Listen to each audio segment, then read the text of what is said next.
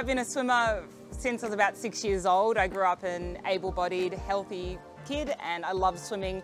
I love the family that the club created, and I really love pushing myself and seeing the results.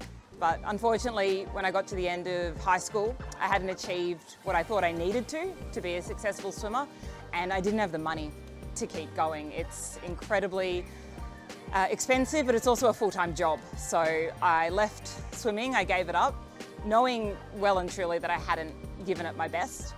And I moved to Melbourne, which consequently is where I had my accident, which put me on the path to becoming a Paralympian. A couple of weeks before my 20th birthday, I fell from a 5th floor balcony in Melbourne. To this day, I still have no memory as to what happened, and the doctors believe my drink was spiked. So I was in a coma for a week, and when I woke up, I found out they had amputated my right leg. It was then my decision to go to a below-knee amputation, and that was purely because the doctors said I would have greater mobility with a below-knee prosthetic.